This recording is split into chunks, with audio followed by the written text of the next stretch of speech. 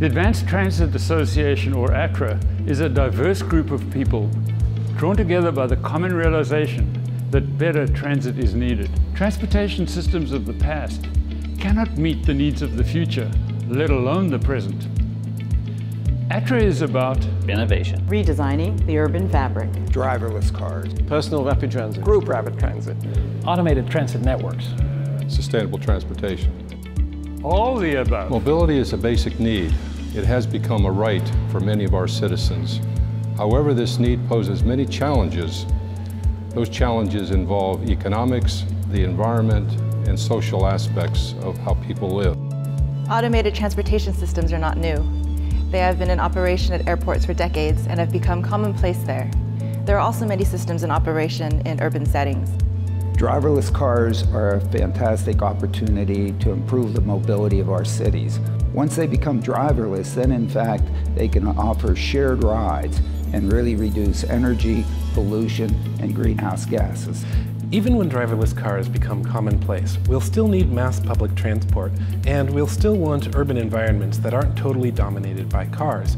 As an urban designer, one of the things I appreciate about automated transit networks is that it separates the high-speed vehicles from pedestrians and cyclists, allowing the planners and designers to create much more human-focused environments.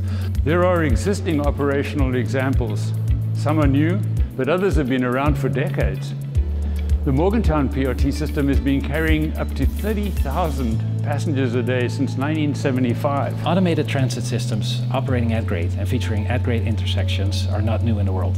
They have been around since the 1990s, with the second generation operational since 2006, carrying over 6 million passengers to date. The system is still unique in the world, as most other systems use a dedicated lane. And the dedicated lane is not only used for reasons of safety, but also for reasons of throughput. Reducing the total footprint of our transportation systems is advantageous to modern cities.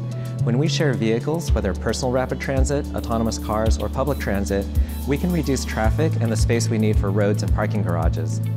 And even with shared vehicles, transit can still be optimized by providing direct connections between those stations in the network where it makes sense.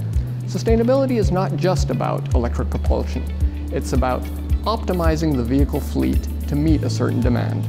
No matter what the location, whether making eco-wetlands accessible for visitors, interconnecting urban areas, or providing transit at campuses and airports, decision makers are taking a keen interest, whilst passengers are enthusiastic about the service provided. I believe in improving society through innovation, Sustainability. Electric transit, sustainable transit, Green cities, Mobility for all, A better society, efficient transit, sustainable cities, contributing to a sustainable future, a better planet. transit that improves the quality of life.